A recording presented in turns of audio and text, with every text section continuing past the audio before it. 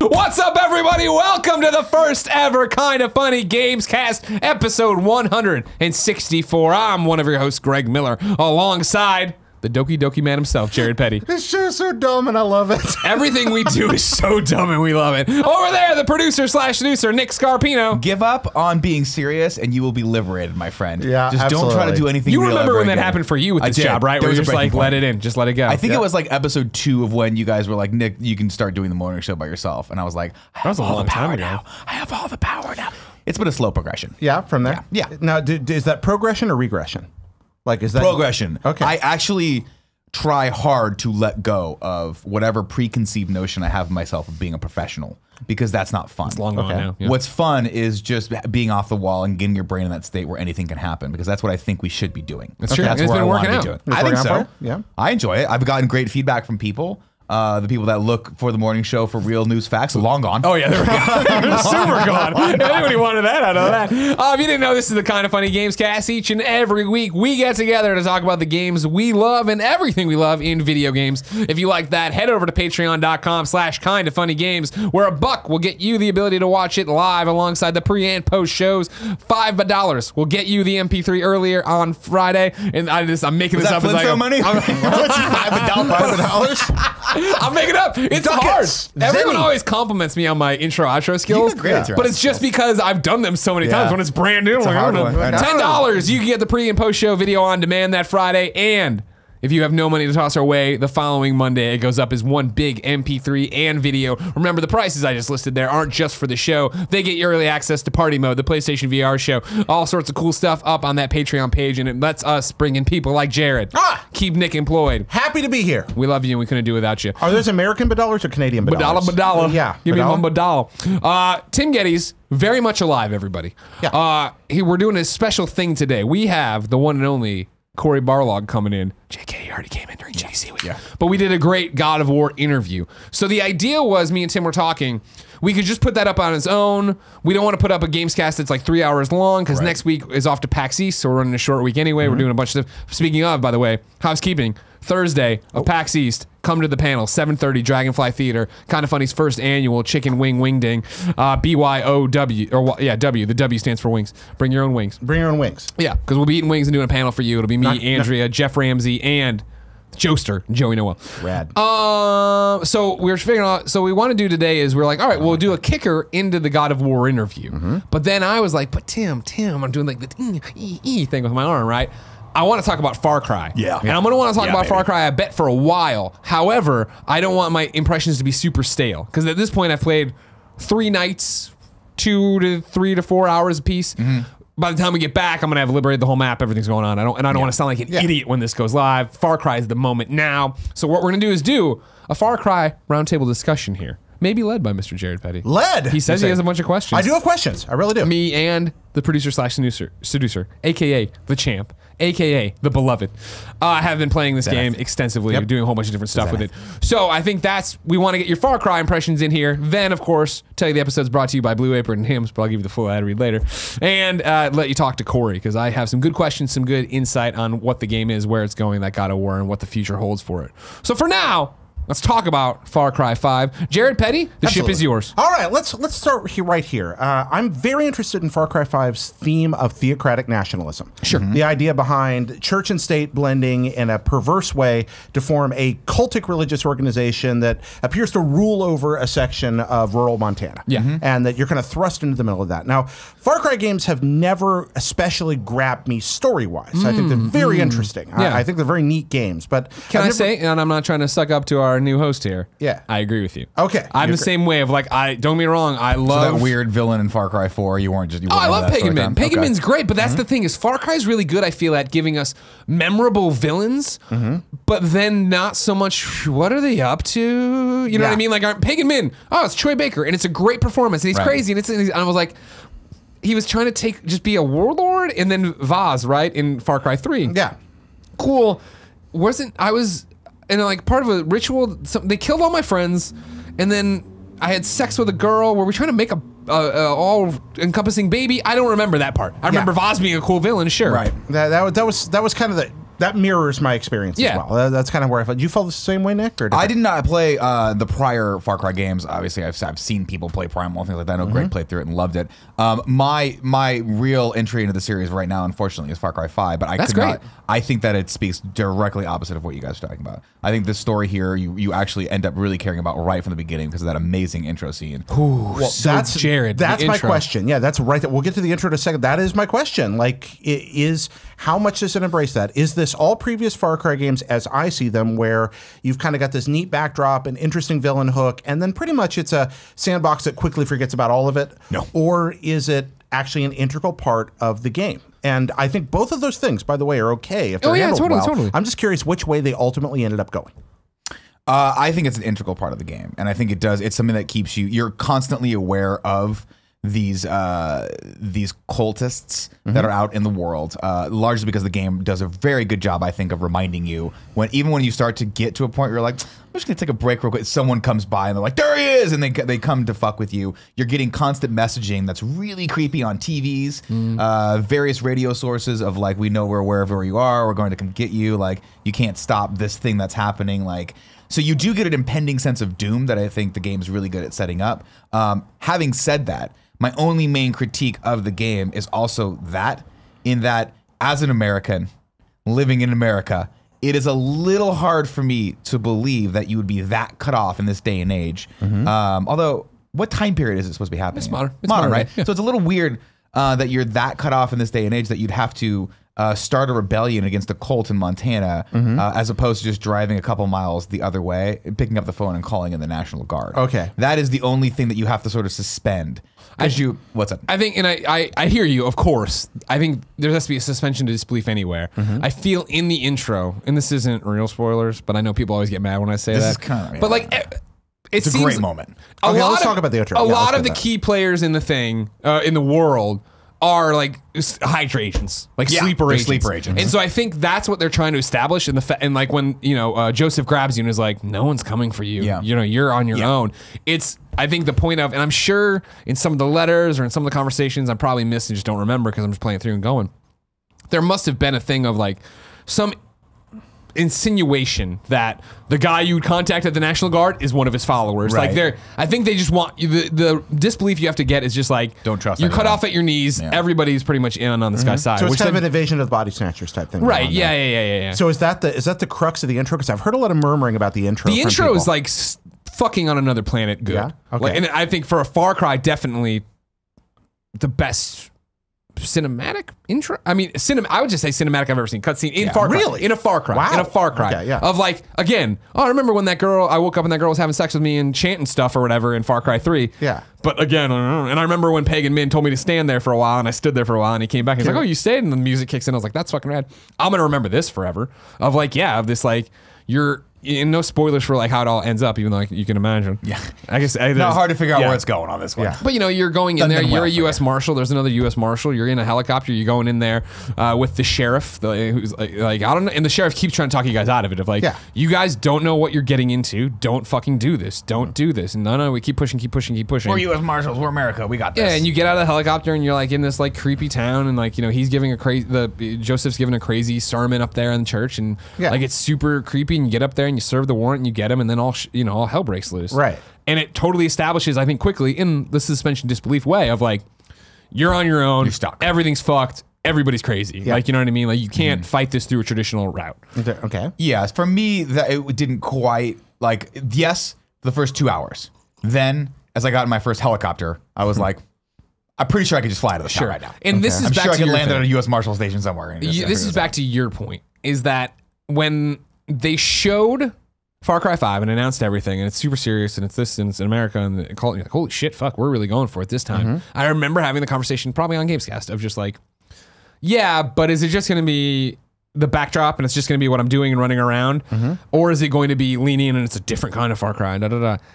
It's somewhere in the middle, but more leaning towards it being a backdrop. Okay. Now, to Nick's point, in terms of being invested, every time there's a main cutscene and I meet one of his the sub bosses, right? Like brothers and sisters. Yeah, the brother. Well, I haven't gotten to some of their relationships are weird. Doesn't matter. Yeah, they're all. You meet them and you get their cutscene and they're baptizing people and using drugs and shit. It's like controller in my hand, but like I'm fucking focused. Like this is awesome. Okay. But then for me, and I was talking to Andrea about this on Games Daily, right? Like when I'm running into a random person and I'm meeting the over-the-top cook or the crazy-ass preacher, and it's just like cool, but like I find myself actually for the first time I can remember in a game skipping. Skipping where I'm just like, there's a lot of them.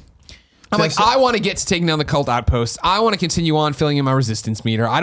You're just telling me, all right, this is why we got to do this, blah, blah. It's like, all right. You want to get out there and systematically dismantle some evil and have some crazy things. That's the thing for me too, is like, sorry to interrupt you, but like to the point of like, once you go, okay, look, A, it's a game. B, I'm invested in the story. There was a moment in me where I'm like, no, fuck this. I do want to take this cult down myself. Yeah. I think the game does a great job of incentivizing you to want to do that. Yeah. As a player, it strikes a really good balance of going like, I'm scared, but I also want to upgrade this gun so I can fuck up all these cult people. Well, let's talk about that incentivizing for a second there, because this is something I wonder about a lot. I've given a lot of thought to how, over the years, how video games engage religion, or often how they don't. Sure. Religion, faith, theological themes. That's my background. It's something I care a lot about. It's what I went to college for and what I did for a long time.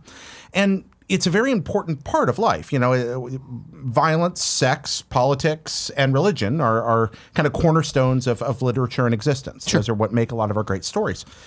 You're a movie guy. It's what makes a lot of our great movies. Pretty much everything, yeah. Video games. Mostly violence here in the States. Video games tend to shy away from overt theological themes and even from any spiritual themes. So what I wanted to ask here is, this cult, does it feel like something people would actually believe in? Does it feel like something that these people could get on board with to this point? Do their actions make sense to you? Are you frightened of them because they're video game AI, or are you frightened of them because they're scary? Good question. I frightened because they're scary, because I love, like, love is a strong word. I find it very, very fascinating that they do a lot of things that is scary, namely that you don't, like Greg brought up, you have the sleeper cells, you have the people who are devout followers of this that are smarter than you. So you get, right off the bat, you're set at a disadvantage, which I think is really, really cool. It's not believable in a sense that you don't really get exposed to the manifesto of the cults. You don't know what their core beliefs are right off the bat. That's kind of being given to you as you're going through the story. And so far, I feel it's very run in the mill. Yeah. Right. He's here to cleanse everything and cleanse everyone, and it's my blood and sweat, and the way he treats me is me atoning for my sins and stuff. It's just the extreme, not generalized view of a cult, and maybe as we get deeper and deeper into it, things are going to change. I mean, there's a drug infusion somewhere in there. Like it definitely has a psychedelic aspect to it. But what I also found was fascinating is one of the characters that you meet early on is a Catholic priest, and he's one of the resistance members. And so for me, that hit on a note where, just jokingly, I actually said to myself, I was like, I guess I'm fighting for this guy's cult now instead of the other cult, right? Just jokingly talking about, like, there's a part where you have to go liberate him from a church. You have to liberate a small town, and he's in there. And I'm like, It does. I don't know if that was a subtle nod from the game developer saying, like, hey, we're definitely going to put, I mean, it's obviously a choice that they made to put a Catholic priest as one of the leaders of the resistance. But I thought that was interesting to have, a priest with a flak jacket and a machine gun running around. But trying that's to save as far people. as it's gone so far. There's not been any exploration of what say might define a cult from his religious organization, or any existential questions about the differences in belief there. No, there's nothing. I mean, they're not tackling that head on. It's very much like they're, and it's, is it believable, right? That was a question in there. Yeah. And I remember when they announced this and seeing Dan's E3 presentation behind closed doors and talking to him about it, it was like, all right, cool. I don't think this could happen in America, and yada, yada, yada. And then, like, the week before we got review codes, I started watching Wild Wild Country on Netflix, which is an amazing documentary series. I think it's 7 parts, hour long each, about this cult that popped up in Oregon and started taking over a town, and did take over a town, and almost took over the county. And it's like, holy fuck, like, that totally got me in a different mindset, that when I jumped into this game, I didn't need as much of the connecting tissue. Because when you hear about a cult, or when you hear about Waco, or any of these different things, it is like, that's when you get into the realness of, like, how did this start, and where did it go, and where did their distrust and anger and all this comes from? To jump into this and be very much in the role of I'm boots on the ground, I don't need it yet in terms of what's going on. Okay, and I do think, for me personally, the Far Cry-ness of it might be getting in the way of that. There might be those answers, because you run in and there's notes you pick up, and it says, you read these dialogues of people being chased off, and you can play answering machines when you get to houses and bases and, like, go. But again, I'm finding them not to be very interesting. So it used to be that, oh, cool. And now it's just like, maybe there's a trophy attached to getting all this. I'm going to do it and then run away. And they do the same fucking thing I can't stand in any video game of, oh, cool, I'm going to start the message. Now I'm going to look at my map. Oh, no, when I open my screen, it stops. It doesn't keep playing the goddamn recording. Why? Why? I don't know, man. I will say this, though.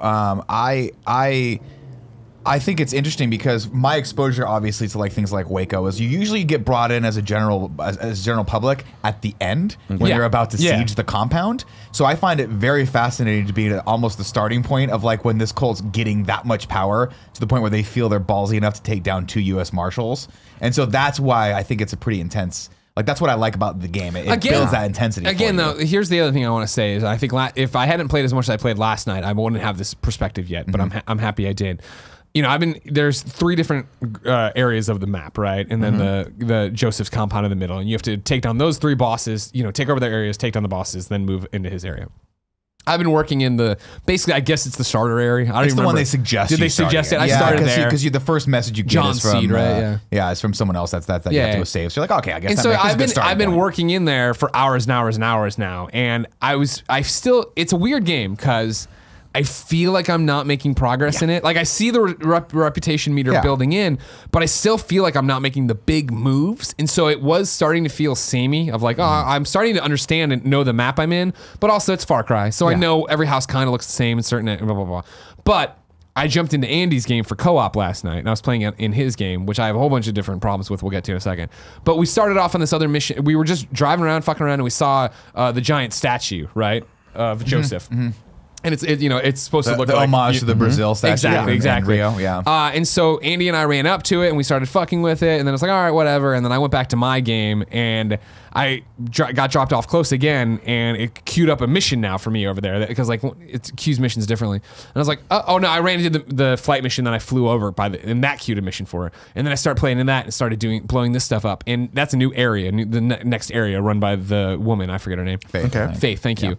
And have you been there yet? Not yet, no. I don't want to spoil it for anybody listening. Okay. But landing there, doing a little bit, doing the mission, it was like, and fucking around with Andy even too, and especially playing co-op where Andy was like, whoa, what the fuck? And I'm like, what? He's like, did you see? I'm like, what are you talking about?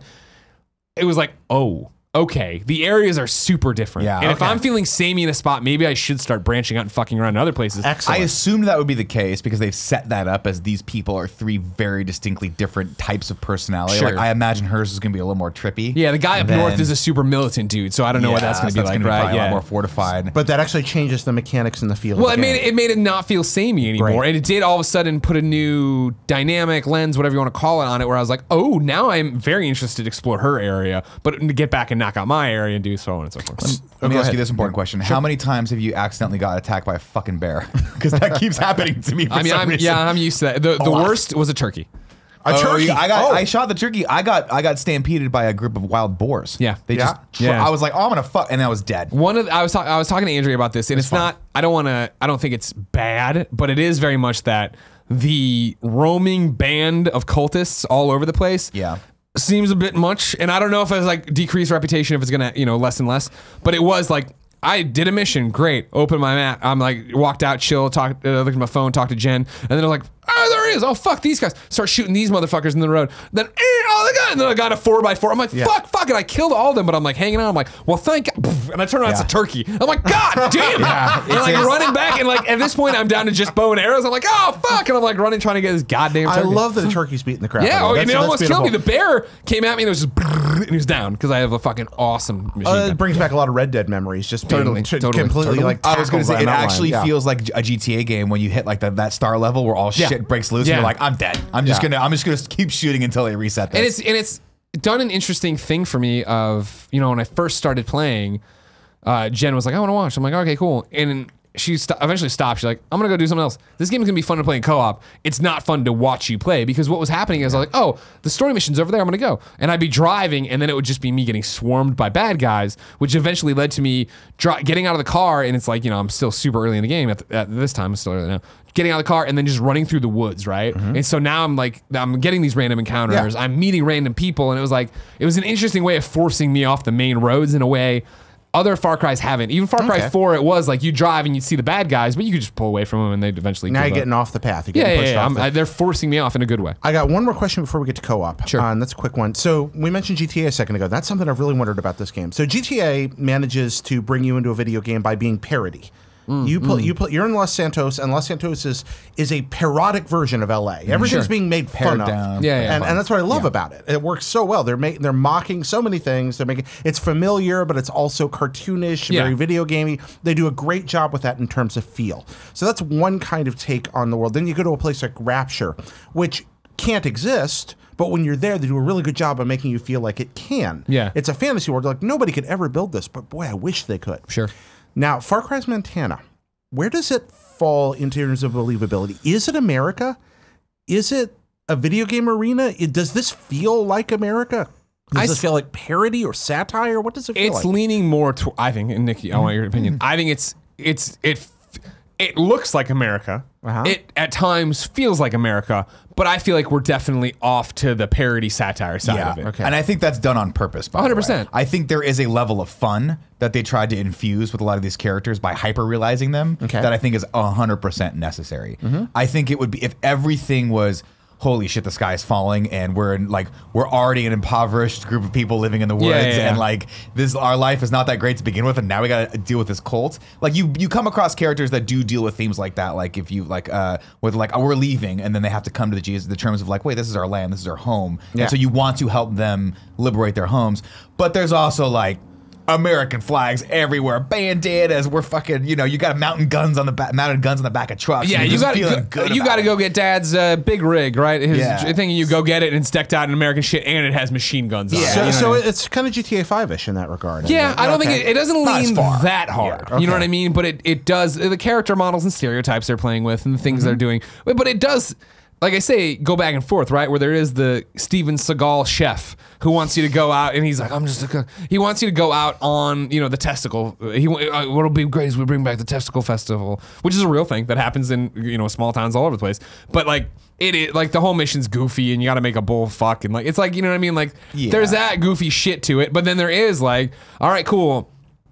You've come upon the hog farm, and they have 3 hostages lined up there, different parts of the thing. You've got to get in, take down all the bad guys, but if they notice you're there, they're going to start executing hostages. And you get in there, and that's when you do play the message, and it's the guy calling in to check on his wife. Is she there? There's a letter, like, if you've if you're reading this, we're already gone. Like, they balance it in a very, very interesting way. I think they do a great job of balancing it. I think they do a great job of, hey, it's fun time. We're doing stupid shit. I'm flying a plane through like, an obstacle course, and then I'm lighting people up, and this is super fun. And then you do have those heartfelt moments. And that's Nick, right? Yes. Nick especially, his mission very much is like, you get to him, oh man, thanks. They stole my plane, go get my plane. You get the plane, yeah, you brought it back, and like, my granddad's been running this crop duster forever, but I've made modifications. It's got guns and a bomber and all this shit, and Nick's very outspoken and crazy. You get there, and he's all excited to shoot and bomb shit, and then it's like, oh, they're attacking the house, go help, my wife's there, she's pregnant, and blah, blah, blah, blah, and you kill everybody, and then you get the scene of him and his wife interacting, and she is pregnant, and she's a very... not sad character. She's a down-to-earth character. She's somebody from our world almost. Who's in there like thanking you for the help, but this shit is really bad, even though Nick's wearing sunglasses and being goofy. And they manage the disconnect? Like, it feels... I think so. I remember those characters, right? Small touches, right? One of the things I liked about her character was she had the side of her head shaved. Which brought her to me into now. Right, that's a modern haircut that she would have right now in America if she were like kind of hipster living in Oregon, right? And I thought, I was like, oh, that's cool. These are people who are socially aware. These are people who are making choices for themselves and for their families that are tough choices, and I like that. And then of course, you get him as well. That's one of the other systems that I think is pretty cool in the game is that you get the side character that you can call in whenever you want, right? And I haven't called in him yet to do like a bombing for me, but that's coming. That's coming. Cool. Call in the airstrike. Yeah, you can call in an airstrike with him and stuff like that too. How is the co-op? Co-op's fun. I think I would have built it differently. Okay, what would you change? Joining Andy's game, right? And they had said this before, but I didn't. They were like, all right, you can join somebody's games. If you earn perk points in it by completing challenges or whatever, you keep them, you take them back to your game. You can customize your character that way. You can earn money. Cool. You can earn all that stuff. But story mission doesn't. If you do a story mission, that doesn't count for you. And it's like, okay, that's fair. But it also went as far as I didn't think about it in terms of how the game really works because it's, how do you think about leveling up in Far Cry or changing in Far Cry, right? Like I don't know. It's different this time around in terms of like how's it changed? I'm building towards fighting the boss of the area, right? So doing missions in there of any kind, fill in the reputation meter until I eventually get high enough that this guy's like, you got to fucking come fight me. Let's go fight. I don't consider that story because I didn't know about it really when they said it. And so that counts as story. So me and Andy, even though I'm running around helping him, doing all sorts of stuff, if I do the right, like, it doesn't count towards my progression of that part. Okay. And so coming back, it was like, oh, that kind of sucks. Sure, I kept my money. Sure, I kept my perk points. But even perk points exist in a different way where you go into your map or your journal and it's like, you know, you'll get a point for killing 5 deer or whatever and skinning them and do all this different stuff. And I was playing the game and having fun, but I wasn't playing the perk system smart. So you wanted it to open gates toward new encounters. I thought when you hear a story doesn't count, but your progression does. I'm like, oh, there's going to be an XP bar filling in that'll unlock the next whatever thing for me to do in Far Cry. And for me to jump in there, it was, all right, cool, I'm going towards more kills or whatever, and I'm getting points for playing in multiplayer, but I should have been going in and using different weapons and doing that. I should have, all right, cool, I'm here. Whatever Andy's doing is fine. I'm going to help him with, but I need to be smart about this. It's just, it's totally something I just didn't know about till I played an hour or two of it. And so now I'm like, oh, fuck, I should have played that a different way. So a public service announcement for people. Yeah, go in there with now. mission goals. And that's been my thing with it of, I feel like I'm not making progress, right? And that's not why we talked about this recently on the Gamescast or Games Daily with you, right? Of like, how have us playing games changed since we were kids? Yeah. And one of it is I like to feel like I'm making progress and everything. So to spin my tires, have a great time. You know, I enjoy the time I spent with Andy, but not progress really. I was like, So now I need to be smart about going in and doing that. It's unfortunate though, because you think they could just scale it back to like, if you've done a story mission and he hasn't, then you go and it counts toward him. Right? You'd like to think so. Yeah. It's weird that they chose not to do that because that kind of really does de-incentivize me to want to call you up and be like, yo, let's take down this like compound together, or let's take down, you know, John Seed's place together, or whatever. Especially when it's like, I feel, because that'd be really fun. It'd be awesome to have you on my story missions. For me personally, right? And this is just based on previous experience, I guess. When I think of Far Cry, I think of it as it's a single player experience. I want to play through the zone because it is like, you know, we rolled up on it's Andy's game, but we roll up on a compound and we're gonna take it down. And I'm like, all right, cool, Andy. Oh, you're just shooting everybody. It's like, yeah. How do you, and I'm like, I try to be dead quiet. I don't want any. I love when I finish it. It's like liberated, no alarms. I'm like, fuck yeah. Well, you get no alarms. You also get a perk for not being seen, which is cool. Yeah, which I got once. Yeah, which I was like happy with because one time ever he's done it. Fucking Rambo in there. I was like, what do you think then, Nick, about the way you're unlocking and upgrading weapons, right? Because it's different this time around. As I talked about it before, hey, Far Cry 3, right, Jared? I want a bigger bag for whatever, a bigger quiver, whatever. I'm gonna go kill X number of sharks, and I got a shark skin. I'm gonna quiver. build me a shark bag. Exactly. It doesn't work that way this time, right? How's it work now? Where you're going out, you're killing animals, you're skinning them, but then those skins, rather than be applied to a craft thing, you're coming back and selling them at the shop to get money to then buy new things from the shop. So you're effectively just farming gold. Yeah. Okay. And you still craft a bit. It's kind of confusing, but it's way scaled back. So now it's like you're crafting Molotov cocktails or this, you know, like grenades or maybe not grenades, but something to that effect where it's not, I'm not crafting arrows. I'm crafting like throwables, consumables by picking up fasteners and all these different tool parts. No, that's very appealing for me, actually. I tend to prefer gold farming crafting to waiting for item drops. Yeah. So actually this is maybe good news for me. And I liked it a lot too, because night one was, oh, okay, I wrap my head around how this works, and every, you know, main place has a shop, and you go to the shop, you can go in there, you can go down, buy the gun you have to have it, and once you buy it, it's unlocked. Yeah. So that if I throw it down into the mission and pick up just the ore, whatever, when I come back, I can just click on it and not pay for it. Right. But also what I'm doing is I'm buying that gun, and then I can go in and buy the extended mag and buy the holoscope and buy, you know, all these different things to make the gun feel like my own paint jobs. Yeah. And so I can come back and get that again and go with it. And it's just mine. I go there, I pick it up. It's always waiting. And I dig that. You know what I mean? And that's I really do like that thing, and I do like the idea of now. I don't know.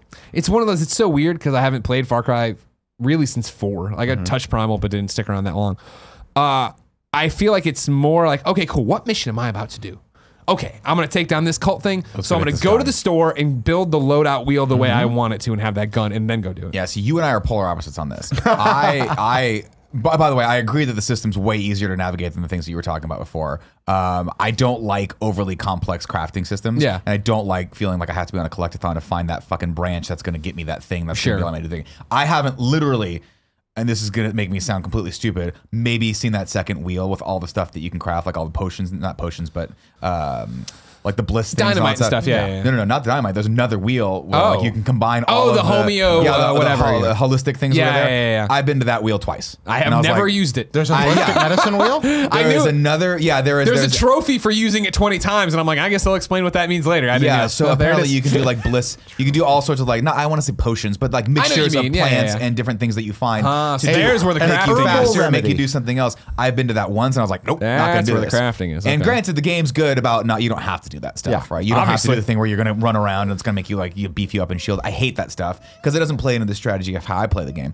Thing number one for me is I was like, I got to find the perk that gets me one more gun. Yep, me too. That is first and foremost. I think it was 4 perks that you needed for it, and it got me that, or maybe it was 6, and it got me that extra perk points rather. It got me that extra slot in my inventory. That's where the sniper rifle goes. The sniper rifle gets a scope.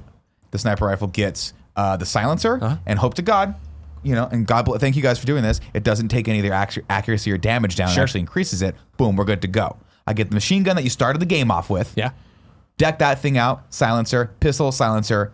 I'm done. I don't need guns for the rest of the game. See, money just goes in the bank. It sits there for a nice investment fund later in life. The only thing different we do is I don't do the sniper. I do the bow and arrow. Because the bow and arrow's silent, and I can pick the arrows back up sometimes. It's actually, and believe it or not, it's crazy because I think your silencer's not 100% silent. Yeah. I think if someone's near the other person, they're like, "What was that?" Well, even if they see an arrow go through the guy's head and then fall, they're like, "Whoa!" Which one would do? Yeah, exactly. Through a guy's head, definitely. Yeah. So that's how I play the game. Is I'm those first few perk points. I'm like, it's like decision paralysis. I'm like, I got to be smart about this because I know how I want to play this game. I don't want to play this game as like a hunter gatherer. I want to play this game as a like ex-Navy SEAL spec ops sniper that's going to systematically pick these people apart. So there's a role-playing element to it for you. Not that much though. No? I mean, because like really the only other weapon that I could have is the bow and arrow that I've come across, and I don't like that. I'm not that good with it. I like to spray and pray, and just get in there and get out. I love talking about games in early stages like this. I'm actually really excited you guys haven't gone farther than you have, and I'm actually honestly very grateful right now that I haven't played it yet. Yeah. This is one is a must play for me. I actually wrote you last night. It's like, hey, you got codes? But didn't get to because I didn't. I'd forgotten that I was going to be here this afternoon until right around then. Yeah. And so thank you for remembering. Yeah, I should have probably jumped in and played that. But it is exciting to hear in these early stages. I'm going to be interested to see what your impressions are. Me too, because it's the same thing of I'm playing it and I'm like, kind of feeling samey, whatever, blah, blah. But then it's also like, I can't wait to get home and play more. You know what I mean? Like I know what you're getting, and I can't wait to just go back and get more of that. But then it is last night when I finally got done with Nick's story missions and just had his plane, I was like, cool. Now I'm just going to I probably spent 15, 20 minutes just going around the map trying to find all the red fertilizer things to shoot. Just jacking them. Yeah, just blow them all up and get done with it. So yeah, my prediction for myself is that I will beat this game, but I will quickly approach a point where I'm like, screw side missions. I'm not doing any of these anymore. I'm very aware of games like this where I hit that tipping point where I'm like, I'm powerful enough. It's time to go. Yeah. Because there's so much to do in this that I know that if I keep not thinking about what I'm doing next, I will burn out on it, and I will not want to come back to it. And nothing wrong with that. I like to paraphrase Chris Kohler, who said once something to the effect of,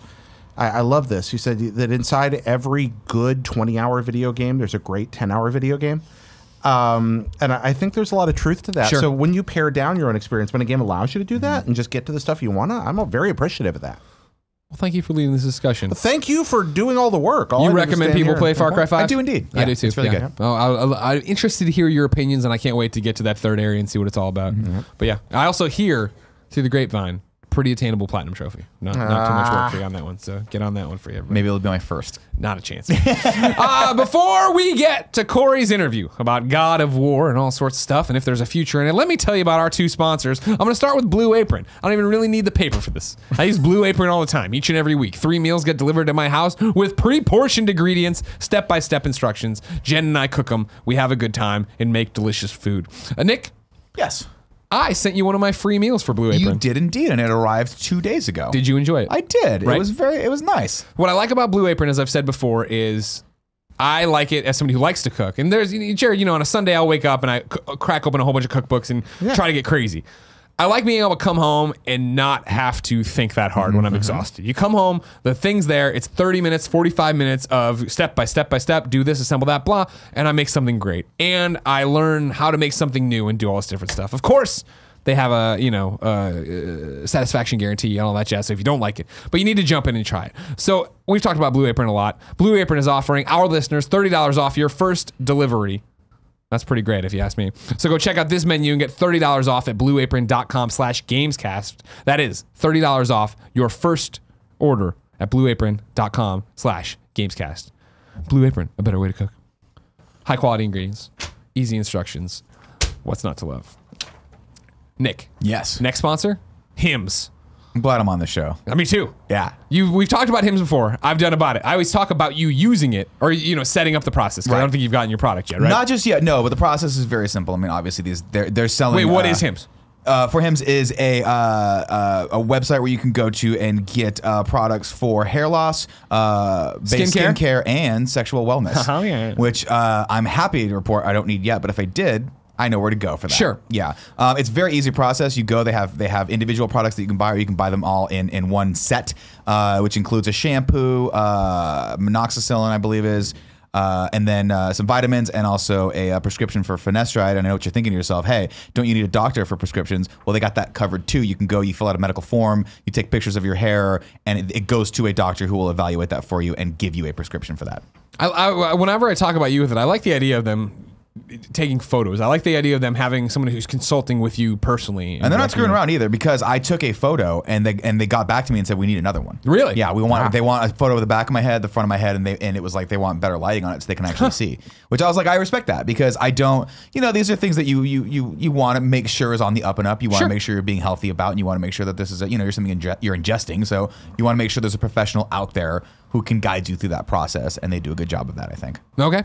Order now, my listeners. Get a free trial. Nope, that's right. A trial month for Hims for just $5 today, right now while supplies last. See the website for full details. That would cost hundreds if you went to the doctor or pharmacy, so don't. Get a trial month of 4 Hims for just $5 today. Go to 4hims.com/GamescastED. That's FORHIMS.com/GamecastED. I screwed this up a lot of times. GAMECASTED. GamecastED. 4hims.com/GamecastED. Nailed it. Crushed it. Ladies and gentlemen, let's talk about God of War with Cory Barlog. As I live and breathe, Cory Barlog. Hello, sir. Hello, how are you? Very good. Thank you for having me. Thank you for coming by. Oh, we're recording this at the end of GDC week. Yes. Almost. Yes. I'm sure exhausted. You just put up a tweet of you holding the gold disc. Yes. Yeah, so your baby's done. Yes, so exciting. Very, very exciting. Here's where I want to start. Okay. Congratulations. Thank you, sir. You've made me give a shit about Kratos. Well, Thank you, Kevin. Yeah, for everyone out there. That's real. You know what? It's funny. I was telling Aram the way over here. Big Aram over there, Yeah, PR guy. Come on over here, Aram. Walk on through the back. Come on, he's not moving. He's coming. Come on and say Aram, hi. everybody. Come on and say hi. Aram, ladies and gentlemen. Aram, of course, fantastic friend of Kinda Funny. Right. Greg Miller. You might have seen him a long time ago on Up at Noon talking about Atlas. Yeah. And then he immediately was like, peace, Atlas. Went to PlayStation. Now he walks through every so often. Now he walks through and does a walk on. It's fantastic. So I was telling him on the way over. Yeah. In 2016, we did the gameplay reveal, and I was doing some behind closed doors talks, and they told me before the talk that you and I think Colin were coming. I remember him. Yeah. To do the behind closed doors, and I was like, oh, I knew actually you guys were not the greatest. We God of War fans. were never God of War. I mean, sure. It's totally good. Gameplay was always tight. Yeah. Gameplay was always tight. Nobody ever argued that. But I was like, oh, this is good, Yeah. right? Because I wanted to see if I could converge, right? And Yeah. I didn't know if I was going to be able to converge you in that room, Sure. right? Yeah. Your first at bat, that's going to be tough. Yeah, that was ambitious, but I'm shooting for the moon, man. Yeah, of course. And I remember watching your guys' coverage afterwards where you guys said, it was weird. It felt like he was talking directly to us. Yeah. And that's because I was. I was literally playing to both of you. I think you were on opposite sides of the room. Sure, we like to divide and conquer. You did not want to sit close No. to each other, and I was literally bouncing back and forth to each one of you guys and just really giving that impassioned, like, Yeah. please Making eye care. contact, yeah. Please care. Yeah. And I think, you know what? Maybe that eye contact, I think it worked. Yeah. Also, you kissed me on a live stream once. Yeah. So, I mean, that might and you know work. what I got to say? You never called after that. Well, I mean, people were intimidated, right? Right. You have a family. Right. I'm getting choked up. Oh. That's right. This is an emotional podcast for an emotional game. I sneeze weird. Sorry about that. That was your normal sneeze? No, that was me dialing it back as much as possible. Oh, really? Yeah. Oh, like I good. sneeze. If I'm going to sneeze. It was a very European sneeze. I like it. How so? I don't know. Okay. Well, they must dial it back. They're trying to be polite. I'm Right. going to put a kink in my neck doing that because I'm holding them in because Right. usually it's loud. You Kevin, do should've- I sneeze loud? Yeah. Thanks, Kev. You shouldn't hold it back. I think that could injure you. We're just looking But out I for don't your want health. to ruin See? the interview He's for agreeing. you. You know what I mean? That's That what does I'm not saying. ruin the interview. That just shows me that you're a human being. Oh, thank you Right? so much. Okay, So, yeah. and I appreciate that. Well, I'm glad you did that. I'm glad, you follow the product enough to know how Colin and I feel about everything. But I'm glad totally. that after playing this preview event that I left and I was talking to people and I keep bringing up the fact of, that first real fight, best superhero fight that's ever been in a video game. Oh, thank you. Thank you. But more than that, and it gets hard because I don't want to spoil things for people. Yeah. More than that is that you left these breadcrumbs in that first 2.5 hours to where I'm still sitting there going like, why? Yeah, why? Like I want to know more about the stranger. I want to know more about these trees. I want to Yeah. know more about what the plan was, what the plot is, where we're going. And that's like unheard of for God of War. For me. Yeah. For me. Well, that's awesome. I mean, that was honestly the goal. I had some incredible writers to work with on this, and it was years and years of constantly revising. When did you know? start on this project? I came back in July of 2013. So I started thinking about it probably in April of 2013 and started processing what I was going to do. But when I came back, it was me and a small group of people for about a year. So about 12 of us for a year. Okay. And we were expecting another year to kind of get ready for pre-production, and we're told like 2 weeks beforehand that everybody on the team was going to be joining us and that we had to get it together in 2 weeks. So that was Giant sweat drop. yeah, that was honestly the worst for me. It was great to be able to start on something, but truly that like arriving at school to do a speech naked, it's going up on stage and you don't know even what play you're doing. Why the fast track? Was when we had the cancellation of the project, so we kind of needed to sort of restructure and redirect. And So no big deal. It's just all the studio's hopes were pinned to you. Yeah. Okay. Yeah. No pressure whatsoever, man. Yeah. I like pressure. I eat it for breakfast. It's all good, right? But no, I lost some sleep, man. Sure. For years, really. Yeah. Are you catching up on it yet? No. No. Okay. No. I slept 5 hours last night because I'm an idiot. Okay. And I went out and I Sure. kept saying, you know what, we should keep going out, right? Well, you know how it is. You're at GDC. Right. I haven't seen these people in forever. We're all in one place. When am I going to get to go to dinner with X, Y, and Z? And then it Right. just becomes, it's 5 Yeah, in the it's like, morning. I literally don't ever to get out of the cave, right? Yeah. That I'm literally locked in the room. So when I get out here, I'm like, oh, I can somewhat be social. I don't usually like to be social anyway, but for some reason, San Sure. Francisco and GDC brings it out of me. Well, it's because we're all the same awkward nerd. Right. And now we That's all true. get to hang out and go to do things. And go be awkward. yeah, in- exactly. in Together. public. Right. That's just what all of It's us the awkward awkwardness nerds crave. together. Yeah, It's exactly. beautiful. Now, you bring up an interesting point here. We're talking good. about being awkward.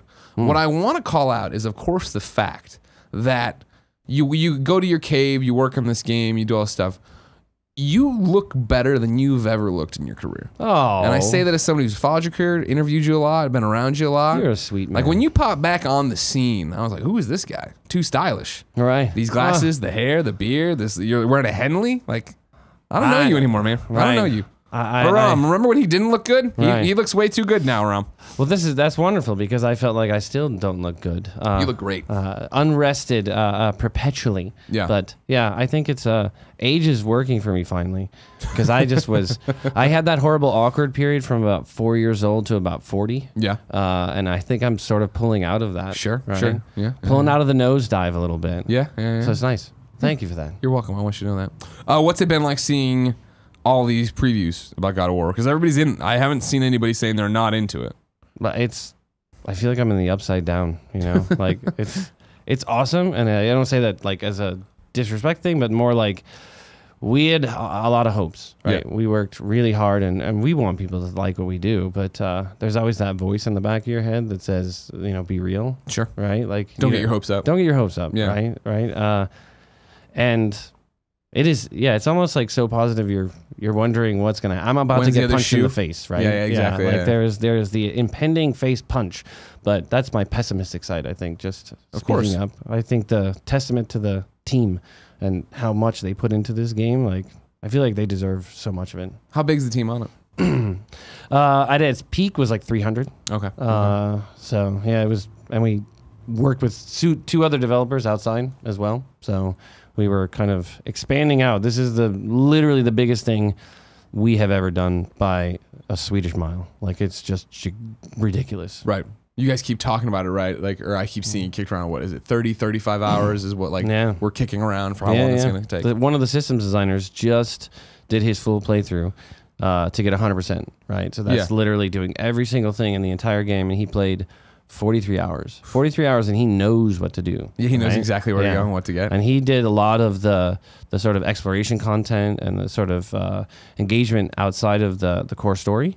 So he had not seen a lot of the core story stuff. That part was new to him, so that took a little bit, but everything else, like, that's still pretty impressive considering he knew what to do. Exactly, so it's definitely larger than I intimated in the beginning of the game. I was like, oh, it's not that big, don't worry about it. Right? Yeah. You spend that entire time in the beginning, don't worry. I pitched one of the environment artists, or I would do these pitches, right? These like 2.5 hour speeches where I would verbally walk people through the entire story of the game. And I did that for like a year to different groups, right? Yeah. And at different stages. And one of the environment artists had missed one of it. So I was like, oh, you and a couple people can come in. I'll just do it special for you guys. And we broke halfway between because it's that freaking long that somebody had to take a bathroom break. And he was sitting in there and he goes, this is cool. How many other teams are we going to get to do this? Because this is ridiculously large. I'm like, really? You're the first person to say that. And I think I just deflected for several years and just pretended. It's not nearly as bad as you think it's going to be. Right. And then I would deflect it in the way of saying, like, I'm so worried. I don't think the game's going to be that long. And then we did our first sort of full game play test. And it took 5 days. And we were like, oh, man. All right. What have we done? So was it a decision internally? Was it a decision from PR hacks like Aram? Did it come from somewhere else? Aram is lovely. I love Aram. It's a joke. We keep saying his name because we love him so much. Is it you guys haven't shown much of this game. Like, it feels like we've been talking about God of War for a long time, that we saw the debut trailer, he doesn't touch his back, you're a jerk, Kratos. But playing through it, even like literally, that's the way I would describe it to people as well. Initially, like, he doesn't touch his back, he's a jerk, Kratos. Exactly. And they're like, oh, I get it. Of course. But he's showing. You get even me. just bringing the hand up, he's showing more dimension than he did in the last 4 games. Yeah. Did you, and I know there's more than 4 games. I gotta get there before the YouTube comments get there. Right, they're gonna be like, you're forgetting Betrayal. I always remind people of Betrayal. Yeah, right? that was the phone game. That was the flip phone game. Yeah, the old one. So good. My question is, was that a decision internally that you think the brand is strong enough that you can show the one major section? Because even playing it, it started in a way where I was like, oh, there's an answer to a question I wasn't sure how we were going to get to. And then I played through what was the first footage and all that stuff. But even that then escalated into brand new sections, which then moves me to a different section, which then shows me different. And there's so much in this game that even in 2.5 hours, I know I didn't scratch the surface of it for how long the game is. But also, I'm just like, I don't know where this story is going to go, and I love that. I'd like to say that it was super calculating on every aspect, but we made all the aspects of the game from the start. So we didn't start with an engine and then design and then build mechanics and then build levels based on those mechanics. We did everything at the same time. So we were constructing the engine while designing the mechanics, while building the mechanics, while building the ability for the characters to move and reimagining the combat system. I highly recommend never, ever doing it that way. It was literally 150 people screaming at each other, waiting for, like, I can't do what I can need to do until he finishes his work. Like 15 bottlenecks of every department. It was hardcore, right? We wanted to make it as hard as we could on ourselves. And part of, not showing a lot was that we literally didn't have a lot to show. Like, nothing was in the state to show. That E3 2016 thing, that was deliberate, right? That was the more like, I felt if we were going to reveal this, it couldn't be like a title, right? Like, hey, the traditional sort of format is like you reveal the title screen, and then you reveal a teaser, and then you reveal gameplay, right? Yeah. And it's like spread out over like a year and a half. And I was having a meeting with the PR groups who handle E3, and we were talking about like, hey, we should do a live gameplay demo. And they're like, oh yeah, that sounds great. And I'm like, oh, all right, yeah, I think we can do that. I didn't think they were going to agree. Yeah. So I kind of was sort of like, oh, I'll suggest it, so it makes me look like I want to give a lot. But they agreed, and then as a joke, I had said, we should play it to live music, right? We should have Bear do the score to that thing. And they're like, whoa, that's crazy. And one of the other persons setting it up was actually intrigued by that. And they came back after that and said, no, we really want to do this now. And I'm like, what have I got myself into? Yeah. Right? But that showing was meant to be like, look, we need to make the biggest splash. We need to just go out there and just show everything we possibly can instead of intimating, oh, Kratos has changed and let everybody speculate. And I was just like, here it is, every single thing. Right. So that was a big deal. And then as it went further on, it was mostly just we needed time, so we couldn't do anything. We couldn't show anything. We didn't want to talk about anything because we just were heads down for years trying to get this thing done. Reaction from all the people who've played it, like I said, has been super, super positive. I have seen people popping up in our comments or on my Twitter, right? Yeah. Not being mean, but like flabbergasted that there's no jump button. Yeah. And that the camera's anchored in a way that it just seems stiff and rigid and all stuff. Yeah, and I've done my so best to weird. talk to them and stuff, but were you expecting that? Did you think that people would be so tied to what God of War's been in the past that they would look at this and be like, wait, even at a glance, I'm confused? The jump button, because honestly, that one gave me a lot of pause in the beginning when we did our breakdown, and we literally wrote up on a board every aspect of the game. So like in the first few months, everything like the jump button, the double jump, the magic, specials, every aspect we could think of, listing it out, and then we kind of go one by one and ask it to be defended, right? Is this God of War? Is this a load-bearing wall for this franchise? Why? And is there any way we can expand upon it? And the camera was such an important thing for me to say, as a player, I want control, right? Funnily, as a director, I totally want control as well, which is why I like the fixed cameras, because I want to control where you look. But as a player, I want to control where I look. So I sort of, I beat myself, and the player myself beat the director myself, and we were able to get the movable camera. That started like a lot of decisions after that. So the jump was basically we have a huge challenge to get a camera like that to work with the jump, to work with the combat system that we're talking about. And it can be done, absolutely. Many other games have done it, but we're talking about building everything from scratch. So it's like, all right, well, maybe we don't take that problem on, because we can probably do something that feels a little bit more grounded. We started talking about, Kratos is older. We do want to make a more deliberate combat. And we started realizing, okay, this actually is a cool thing. It's actually an interesting choice as opposed to a limitation. So I think, it's the same thing when people say, oh, I can't, where's square, square, triangle? Why can't I have the face buttons? I don't want that. Can I remap it? And it's like, yeah, I mean, we offer it. There's an ability in the game to remap the face controls. But we have noticed in the playtest when people do it, after about 20 minutes, they realize this doesn't work. Right, because your hand is hovering over the analog stick. It is all about looking around everywhere. And if you're going like this every time to do the combat, it just doesn't feel very good. But we wanted that option, right? If people want to play that way, that's awesome. I agree with you. And I only went in there to change. I'm trying to remember. I went in there looking to change my controls after we had been playing for a while, and it wasn't because of the attacks. It was, I want to say, because of throwing the axe. I think I was going L2 thinking it would aim or something, and it was actually L1. There's something L1's block, so we kept that one as sort of the anchor point from the previous games. Yeah. But yeah, it was kind of that classic sort of shooter vibe. Yeah. So you have that sense where your hands are sort of hovering over L2. That is your sort of reticle iron sights mode, and then you have access to your heavy and light. And then you have heavy and light out of aim, heavy and light in aim, and it gives you kind of that faster feel. Yeah. To what you're saying, though, is exactly what I found, where I tried to switch it to get block, I guess, down to the shoulder button. I wanted it for some reason. I forget what. And then crazy. I'm crazy. Yeah. And when I went back and did it, I was like, no, this doesn't work. I'll get used to it. I just need to learn to play God of War with this thing. But it wasn't the attacks. I thought the attacks made sense there. And people wanted to switch the circle and X buttons as well. So really? So you'd be mantling and hopping over things. You do it now with circle. They want it with X. So we offered both of those options as well, just because it was fairly equally divided. Initially we kind of made a choice, and then as we started playtesting with a bunch of people, we realized, oh wow, actually a lot of people want this. Horizon actually had the evade on the circle, so they were saying, no, you like evade on circle.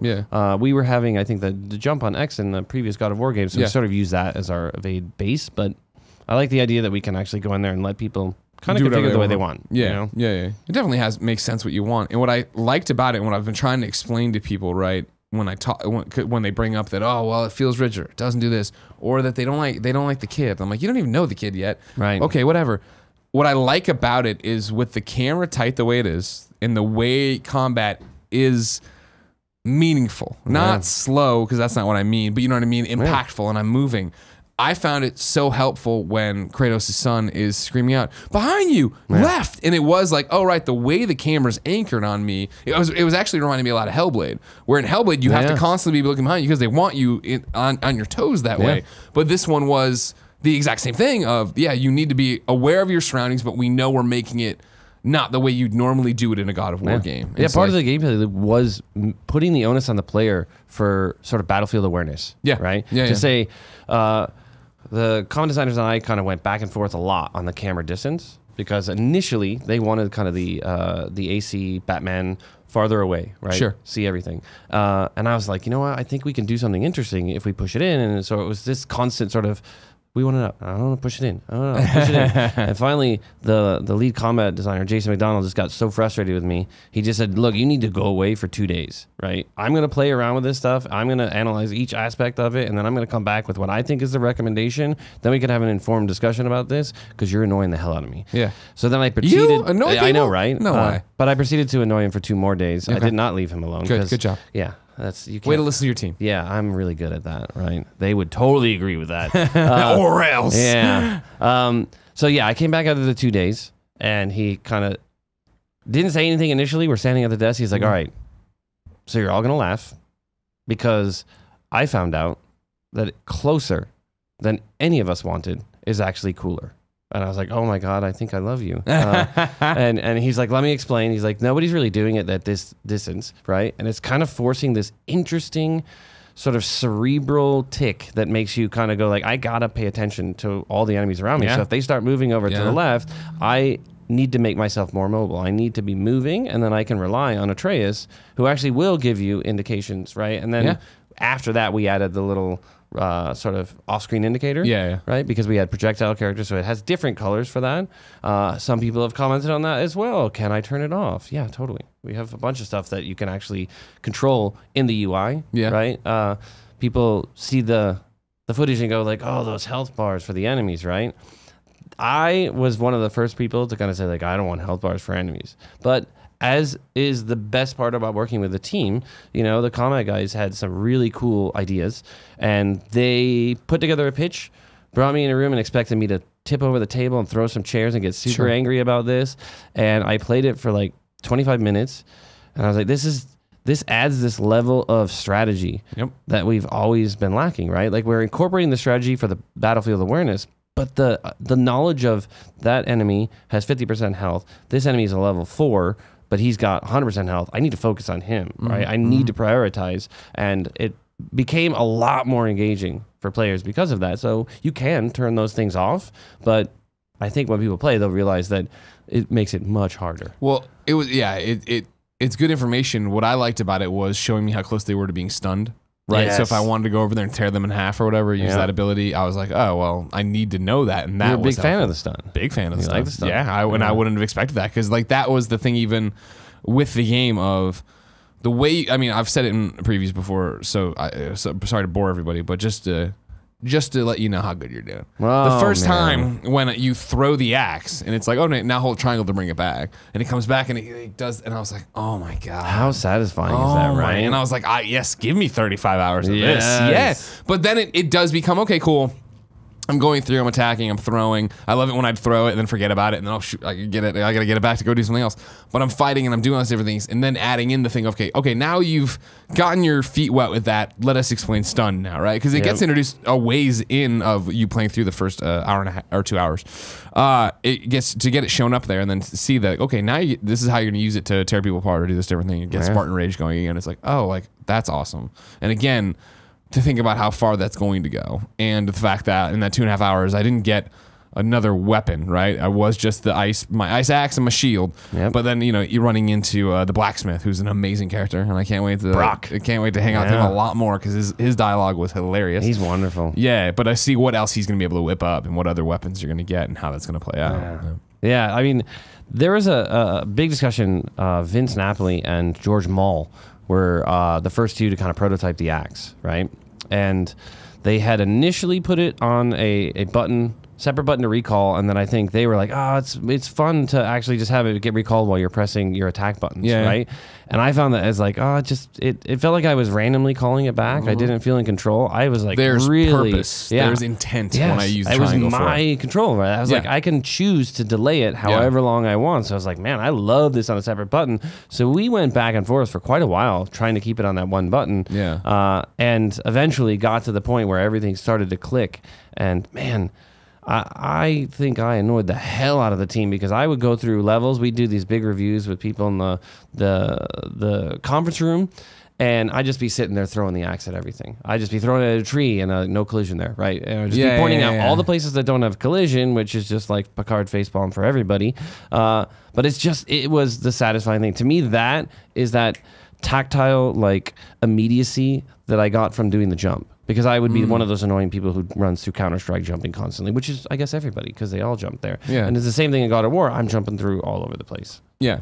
I mean, it was those delightful moments of what you're talking about of like, it's the intent to it. And the first time I had thrown it, and then I'm brawling with some guys, and some guys running at me, and I called it back, and it hit him from behind, and then went into my hand. It's like, oh, that's awesome. You know what I mean? Of then throwing it, fighting this guy, getting it, hitting this guy, like, and it was, I think for us in particular, we're doing this MCU show where we're going through all the Marvel movies, like having watched so many Thor movies now and seen him in so many things, to have it be like, it's Mjolnir, but it's got a blade on it. You know what I mean? Like, yes, this is way awesome. The ability to feel like your own sort of creativity is driving it is huge. And and that's we've never had that in a God of War game. And that's how it becomes agency, and it becomes jazz to an extent, right? Of like, Kevin and I are going to play through this game that is not the dirty way of saying it, but is linear, and we're all on the same path and getting the same story. But the way I fight this guy, the way I take out this guy, and the way this battle plays out is going to be different for each one of us. Especially, and when you get to the end, like your loadout for Kratos, your loadout for Atreus is going to look completely different. And that was everybody else's. I mean, for me being such a cosmetic nerd, when we got to the blacksmith, whose name I already forgot again, Brock.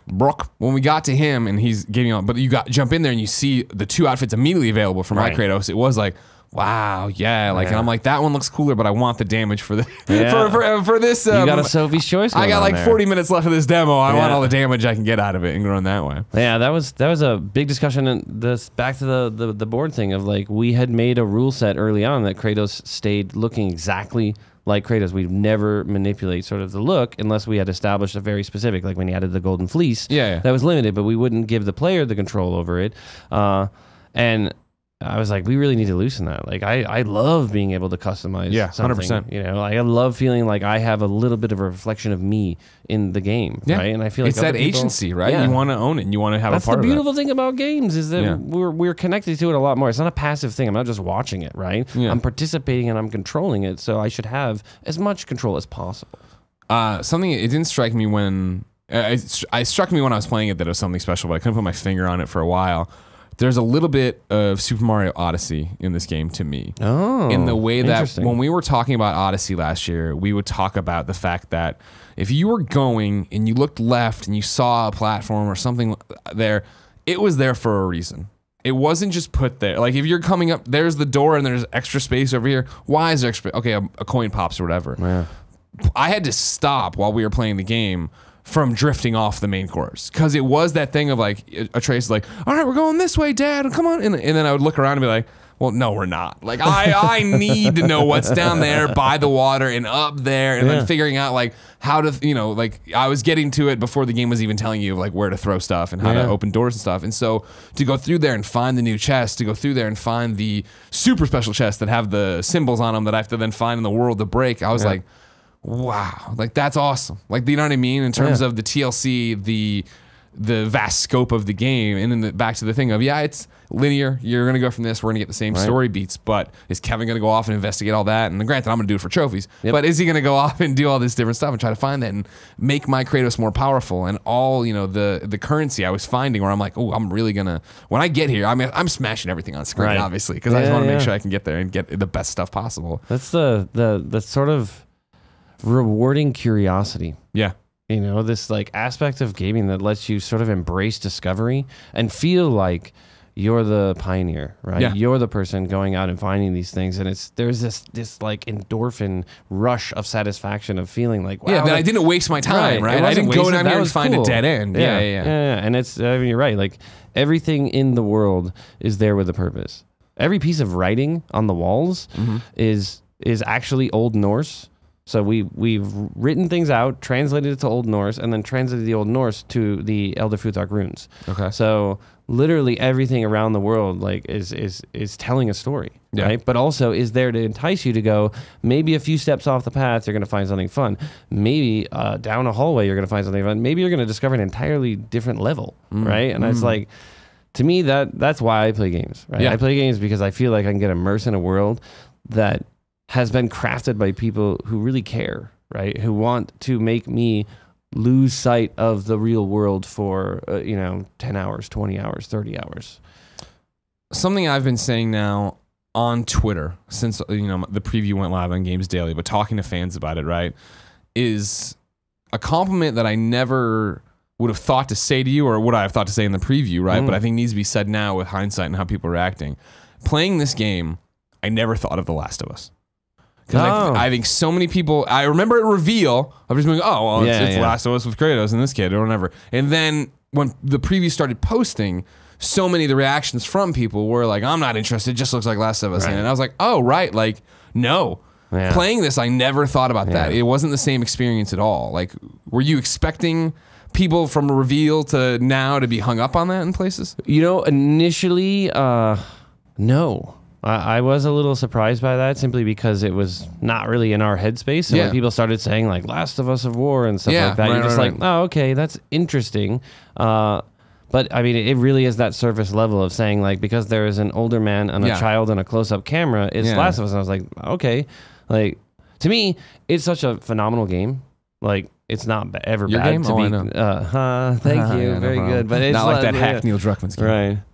Neil is a wonderful human being. I know, I like him a lot. He likes us. You're always, So he is, Last of Us is a good comparison in the sense that, hey, we're in the league with a very, very, very good game. Yeah. But it really is the speed of the two games, sort of every aspect, aside from having a companion and a close-up camera. The way we handle the story of fatherhood is very different. Yeah, to say the least. Yeah, very, very different. But it's an interesting thing because I had a journalist in Madrid actually say a similar thing. That after they finished it, he said, "I do think it's kind of unfair of us as journalists to use it as a comparison. We struggled because you didn't give us a lot to actually describe it accurately, but after playing it, he's like, yeah, I kind of feel like I do it a disservice because then people assume going in, oh, I'm going to get Last of Us, and it's a very different game, right? Whether that's a positive or a negative to them." And I was like, oh, that's kind of cool. Like, and I was surprised when it popped up of people reading previews or watching the video, and that's what they were thinking. Because playing it feels so much like a matured God of War. It doesn't. I'm not playing this at all and feeling like, oh, right, this is a relationship like I had with Ellie. Right. No, I'm not. Control-C, Control-V. Yeah, yeah. At no point in time is that what I'm taking away from it. Yeah. I do like the Reset era, a whole series of posts where everybody just started saying like literally every game under the sun. Oh, this is so like Tetris. Yeah. This is completely The Sims. Does everybody not see this? It's totally The Sims. And I'm just like, all right, that's funny. Yeah, it's gonna be interesting for everybody to get there and play it because I think that's the big part of it. I mean, honestly, that's what I've sort of always thought through this is that one, it's playing the whole thing. Like being able to play the entire game, I think that truly is the experience people need to have. Like I struggle with the idea of ever showing anything of it because I hate spoilers. Sure. I hate seeing a trailer and feeling like I don't need to see the movie. You literally show me every good thing about the movie. Yeah. But also that first experience, right? That kind of aha you get in a really great television show, a really great game that kind of gives you the, oh my God, the eco reveal, the shadow reveal. I mean, even Last of Us, the reveal that they had, amazing, right? God of War 1, the reveal, right?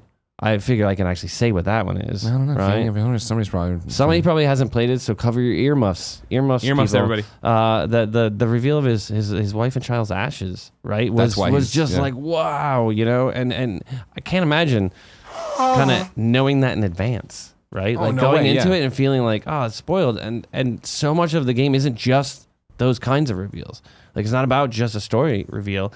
There are moments in there that are not story related that it's like, if you experience it the first time, it's awesome. Well, that's why I've danced around it the best I can, right? You know what I mean? Like, because it was, you guys asked, obviously, when we left, like, don't spoil the game. Don't give a blow-by-blow account. And I'm like, of course. Because you're notorious for that. Like, people, like, I reenacted they're like The Last wanted of Us. posters on the wall that's like, Craig Miller, spoiler. Get him out of here. Yeah. But the thing, when I did the preview on Games Daily, I mentioned a few things that I was like, this isn't a spoiler. And the amount of people were doing like, oh man, you said this person, that's probably going to be the boss. And I was like, well, I kind of think we could have guessed that person was going to be involved, but okay, cool. But you need to understand that I've saved moments for you there. You know what I mean? That superhero fight I keep talking about. You haven't spoiled anything, man. I think it was good. That was very positive, and I think it hopefully that's why you liked it a lot. Yeah. If you said something shitty, I totally would have been like, you spoiled everything. You would have canceled this interview. You're not coming here at all. Hashtag cancel my pre-order, Greg.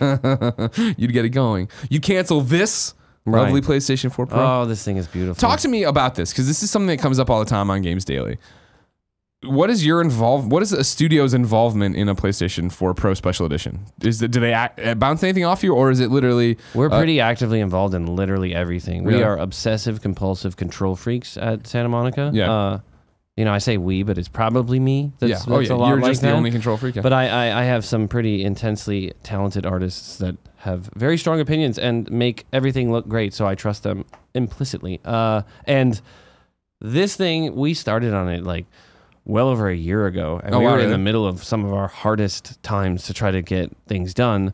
So we were pretty actively involved in it, but the hardware group that actually does this too is just incredibly talented. So it really was just everybody supporting each other to come up with something.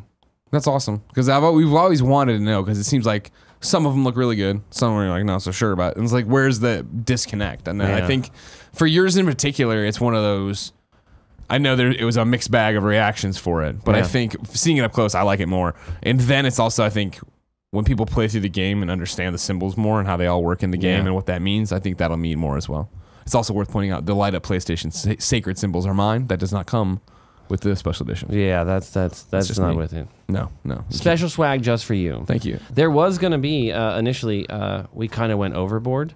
So there's all these options, and it's really just like kid in a candy store. We ticked all the boxes. For the Pro? Yeah, for this one. And it was like, it was never going to happen. It had like bells and it had like a Kratos glowing face. runes on the front and stuff like that. And it was just like ridiculous because we were. It was, so it's $1,000 special edition. $47,000 for this thing, right? You can buy a Tesla or the PS4 Pro.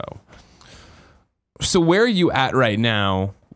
We're a month away from release. Yes. Like, what does that do to you mentally? Like, is life getting back to normal? Is it still crazy? The game's gold. No. I'm assuming people are still doing day one patch buggy things. I don't know. Yeah, I mean, now that's official code word for what you guys do. Day one patch buggy things. Patch buggy thingies. That's the tech terms. And yeah, we're still working on that stuff. I'm still kind of traveling around talking to people. Sure. Getting people excited about the game. Yeah. Things will slow down for me in May, probably. Okay. Beginning of May is when I'm going to fall off the edge of the earth like Richard Simmons, like disappear completely. Okay. Is Richard Simmons missing at the moment? Yeah, did you not know that? No, I don't know. 2015, man. I just heard this podcast and it's amazing. He's been missing since 2015? Yeah, not like legitimately missing, but like he removed himself from the public eye. Huh, okay. And I was just like, that's fascinating. Yeah. And I'm like, I that makes sense. I haven't heard about Richard Simmons in a while, yeah. Right? Well, just check out this podcast. It's pretty interesting. Is it? It's Finding Richard Simmons or something like that. There's a podcast. I thought you meant like there was an episode of like the Joe Rogan show about this. It's like a full-on series about finding Richard Simmons. Wow. And I was captivated with it. Does it end? Do they find him in the end? I feel like they. Well, they're only on like episode 6, and I haven't even gotten there. But it's captivating. Very good. Right? Sure. It's of the caliber of like S-Town and that what is that? Serial Junior one? No, Crime Town. Oh, okay. Have you heard that one? No, I don't know. About the mayor from Rhode Island. Oh my God, that's so good.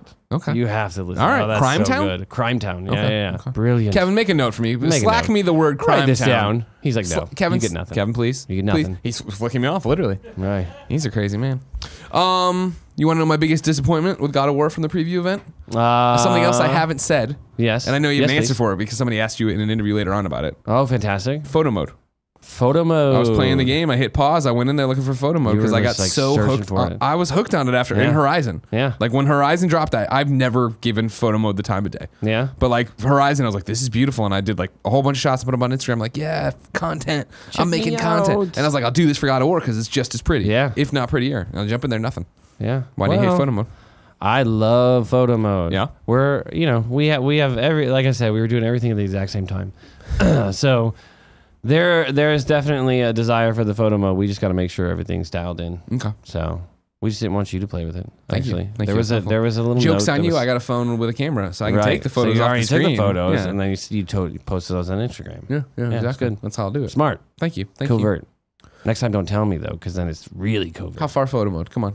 Day one patch, is that what you're bugging right now? You bugging a I photo don't mode? know.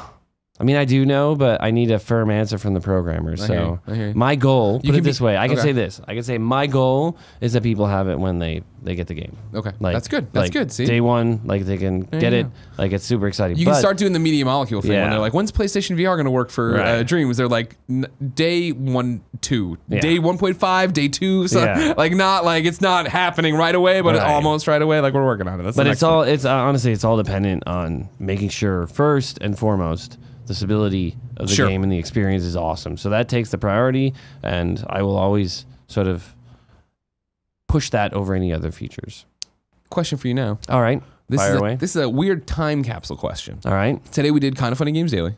nice. Jason Schreier was on it. Yes. One of the stories was, of course, God of War has gone gold. To which Jason Schreier laughed and said, that doesn't mean anything anymore. Does going gold mean anything in 2018? It Because does. if you're somebody at home who doesn't follow the video game terminology or hasn't heard the term before, going gold is your master. This is what Right. we're sending to It's what goes to PlayStation. Who'll then manufacturing. print it. Yeah. It goes to manufacturing, so that is the thing that makes the physical disc. So it totally means something there. I think it means a lot more to us as developers, right? Yeah. Because it is a psychological milestone that kind of just says like, okay, done. And it used to mean you don't touch it anymore. Yeah, it's done. Right? Yeah. Pre-internet connected everything, it was like, that's it. Like out the door and you just have to hope everything is great. And now we can actually continue to support it. And if anything slipped through the cracks, right? That says, Yeah. oh, we didn't find this weird, obscure thing that happens when you do these 5,000 steps. Well, cool, we can fix that, right? Okay. Like I think it diminishes its meaning just a tiny bit, but I think in a positive way, right? Because it continues to allow you to make the game better. My final question Final question. before I inevitably think of something else is your Okay, answer good. here. You should, yeah. When you're set off to make this game, when you make this game, are you thinking in terms of I'm making a trilogy? I'm telling this one story here. What is your vision for where God of War is now? Because obviously there was a whole saga before, Yeah. which came from the success of the first one. What do you think of your God of War? It's interesting. The first one, I think there was this belief of like, oh, they're gonna let us make another one, right? Like there was the desire to have this story continue to go, but I have thought about it a lot more than on the previous games. Yeah. Like on the second one, I kind of mapped out 2 and 3 at the same time, which is why it ended the way that it did. I knew where I wanted to go with it. So I sort of already work that way anyway. I can't limit myself to the Sure. one. I have a problem. And I should just be able to focus, You're too but good I a can't. creator, Right. man.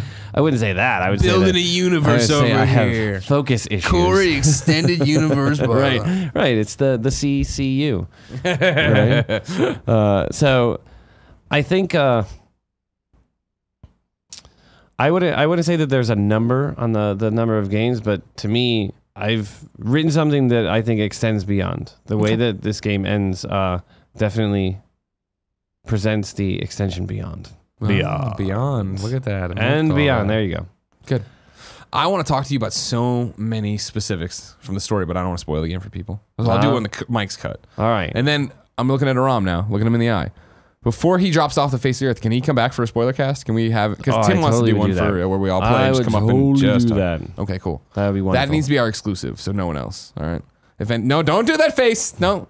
Thinking of the game spot? The number of thinking spoiler IGN? casts that we've been requested on is pretty high. I'm the first it's- one. I'm right. sure. No. Right? I mean, there's so many. Oh, okay.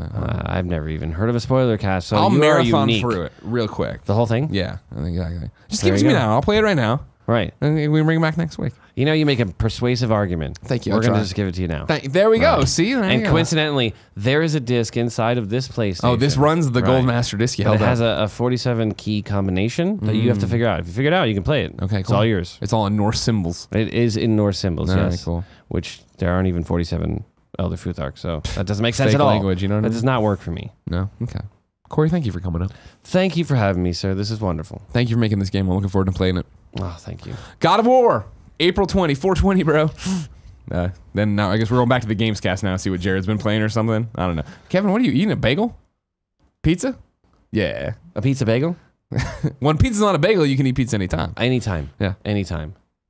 That is the slogan for Bagel Bites? Yeah. That's Yeah, fantastic. Yeah. That's what we do It's here. bringing back a little of my childhood right there. All right. Back to Jared. Thank you, Corey. I can't believe he confirmed God of War in 18-part game. Great job. Corey. 18 part. Gordon Freeman confirmed. Exactly. Yeah. Exactly. Right there. Exactly.